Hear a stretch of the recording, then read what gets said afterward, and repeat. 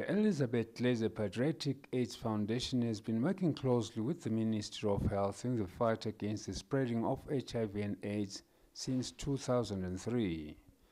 The organization is presently engaged in having debates for schools to help them to have more understanding in the fight against the disease. Menzi Ginindza, who is the Community Outreach Manager in the organization, explains more about their work. Elizabeth Glazer is actually implementing the ELMA project.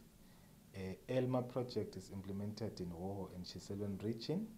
This project has a goal.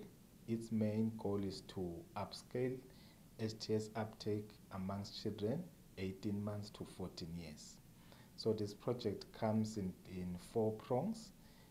We have the intensified case funding, which is to ensure that we are not missing any children who are eligible for HIV testing, mainly in the clinics or PHUs or big facilities in Hoho and Shiselweni region. So this project ensures that we have enough staffing to ensure we don't miss eligible children in the two regions.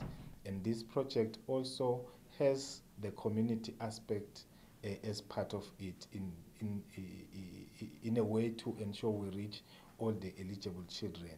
So we are all going to be doing the school debates, which we are implementing mainly in Shiselweni region. So far we are going to be doing it in 2 schools. We've done it at Lulagen Primary.